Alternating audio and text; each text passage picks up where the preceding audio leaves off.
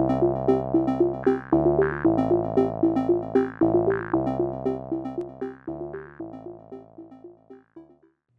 everyone, and welcome back to another episode of my Tailwind CSS mini-series.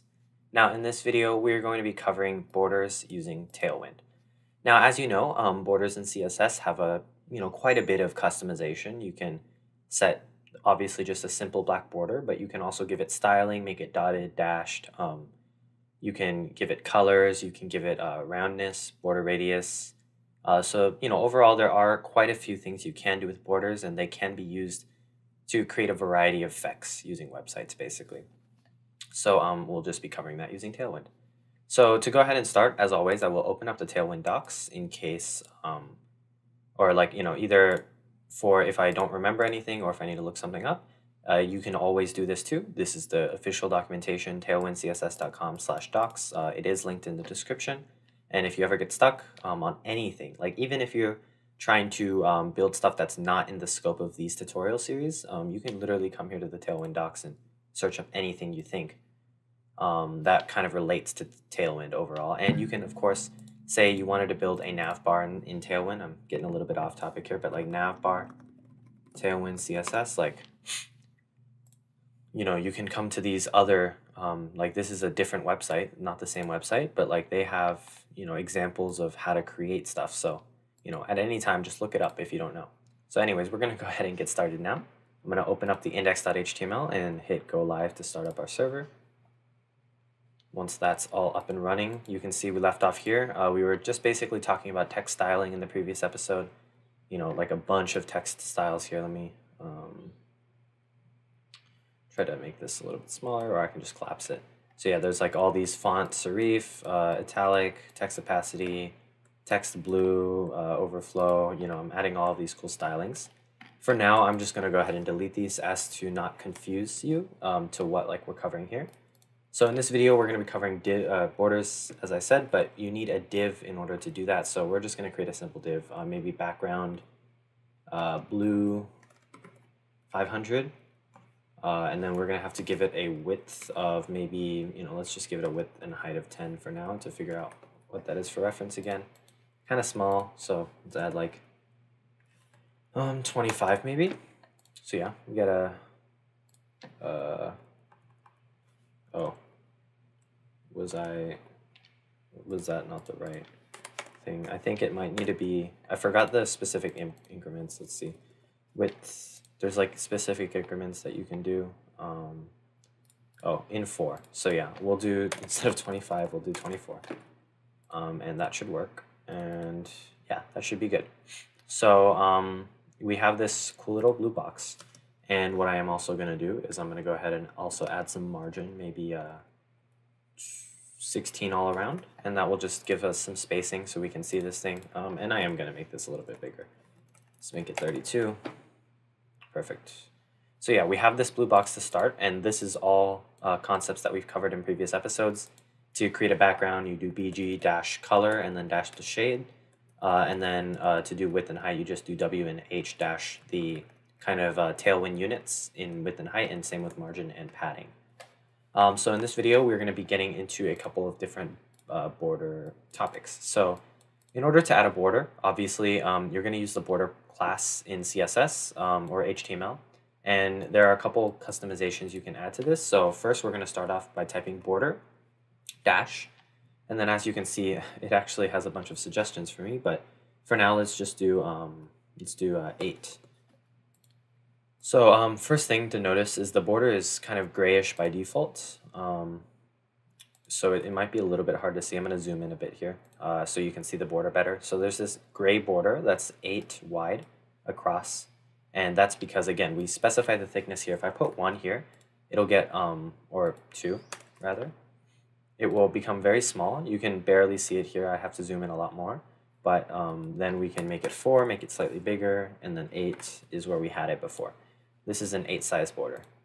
So then after you add thickness, you can actually make the borders only go to one side, for example. And you do that by adding another dash in between the sizing.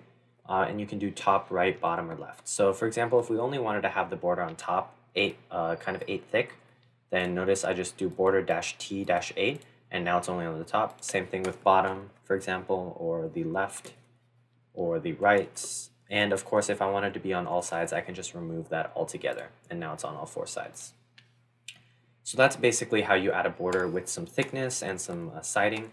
But of course, there are many other customizations, like the coloring especially, since I don't personally think this is very good color because it's kind of hard to see with the white background. So of course, we can just come here to border color on the docs, and again, like any question you have, just search it up, okay?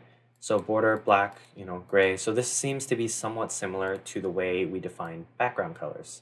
So notice, again, we can add a border, and then we can say blue, so same color as our background, but let's make it slightly lighter, like 200 instead of 500. And by adding that, notice now we have a blue background. If I put 100 here, it'll get even lighter. Maybe if I put 400, it'll be very close. I think 300 may be a good midpoint. So yeah, now we have a blue border instead of gray. And this is much easier to see, especially when I zoom out. Now you can really see it, as opposed to when I removed this and we just had border 8, it's kind of hard because it's gray. So again, just border, and then the color, and then the shade. And that is how we add a colored border. Now to actually mess with the border styling, there are a couple different options that we can use. We can use a solid, dash, dotted, double, and none. So let's go ahead and check out some of these. So again, we can add another border property, and notice you can add as many of these border properties as you want. You're not restricted to only one, if you hadn't already noticed. So border and then solid by default. So again, this is a solid border and it always has been. But if we actually change this to example dotted, this will now be a dotted border, and I'll zoom in a little bit more so that you can see that. So this is a dotted border, there's dots all around. You could add it to be dashed, which would create a dashed border, and this looks pretty cool. Like I could actually see myself using a style somewhat similar to this. And then, there's a double border as well, which creates like this two lines. One there, and then there's transparent in between the 2 lines. So that's another different style. And then of course you can put border none, and that will just remove the styling of the border itself. Or you can just remove it like that. So that is how you do a border style. And again, if I'm going a bit fast or anything, of course you can pause the video, but if not, if you do want to try these on your own, or if you want to try something else that I don't teach here, again, just come here to the docs, which are linked in the description, and just search up what you need. And then, so for the next topic, we're going to be covering border radius. Now, for those who don't know what border radius is, it's generally adding a curve to the border. So it's not like a square, it's like a rounded square. Or if you add enough border radius, it could just become a circle. So to add that, we're going to come here, and it's actually called a rounded. It's called rounded is the property. So you can add a rounded and then dash and then the size SM. Leaving it blank is just regular, and then MD, LG, XL, the same sizing kind of properties that we've seen previous in this series. So if I add this rounded, and then I come back here to our doc, and if I save this, it will get some rounded corners. If I zoom in here, you can see it's slightly rounded. It's pretty subtle overall, like especially when you're here zoomed out to regular size, but it is there. It has a rounded corner, and of course, if I create a rounded MD, that'll round it a little bit more, and then let me just zoom back out here. Rounded LG will round it even more, and then of course you can like do rounded 3XL, and that will really round it. Now that's kind of like a badge, a rounded square. And then there's another value here called rounded full, if you can see here, which is basically, it basically makes it into a circle, so it fully rounds the thing. So as soon as I save that, now it's a circle. And because the reason is rounded means it will not touch the corner, and it will kind of like round around it. So yeah, and then of course you can actually apply the borders on only specific sides of your div if you want. The way you do that is, instead of saying rounded full, you can add again this middle property T BLR to kind of specify the size that this applies to. So first I'm going to switch this back to 3XL, so it's a little bit more, it's not subtle, but you can see that it's still square. And then I'm going to only apply this on the top, for example. So if I put a T, notice now, look at the bottom, these are rounded here, but the bottoms are still squares, or just are, sharp edges. And then of course you can set it to R to make it on the right. L to put it on the left. But overall, this is how you round certain sides. Now, you can only, or like using this, you can only round like one side, like the whole left side. But what if you only wanted to round like the top left side and leave this side kind of square as well? Well, you can just do that. You can do TL to do top left, and that will only round the top left corner. And of course, you can do like RL to do the right, oh wait, no, RL doesn't make sense. BL will put the bottom left corner, and then TR for the top right, and so on. So that's how you can kind of round out certain corners. And of course, if I put full here again, you'll see the full effect that it fully rounds out that corner. And that's how you can create cool shapes like this using CSS. So that's overall pretty cool. And a minor note here, you do not need to have a border in order to use the rounded property. Same, within CSS, you do not have to have a border to use border radius. The rounded property just rounds out the entire thing. So I'm going to remove the border here really quick to show you that. So now there's no border, but using rounded TR full still creates that rounded shape. And of course, if I change it to top, or if I just change it to nothing, it will just round it out. And that's how you can make a circle using a div and the rounded property. So I believe that was pretty much all I had to show for this video. It's pretty short, talking about borders. But in the next video, we're just going to keep kind of touching on these various Tailwind CSS properties.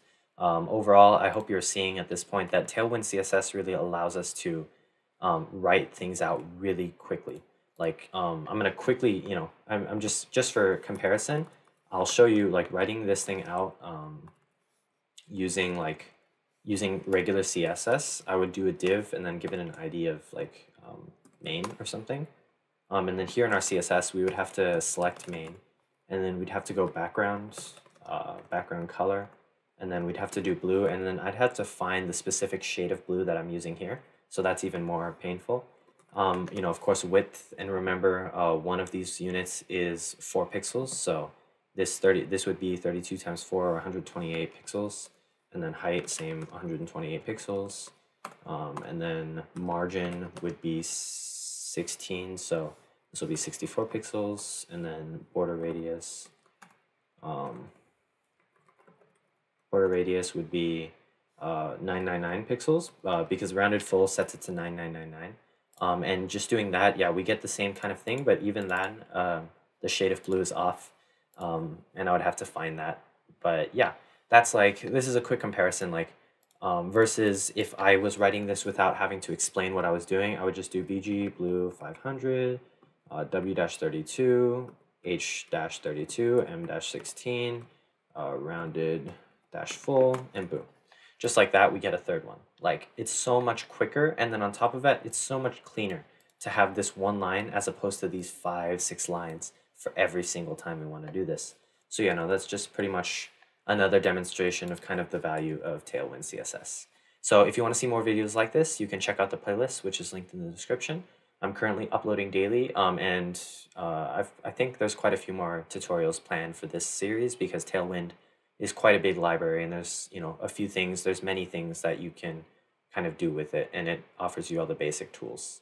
So yeah, if you enjoyed this video, please consider giving it a thumbs up, subscribe, and hit the bell icon for notifications whenever I post new videos. Thank you for watching, and I'll see you in the next one.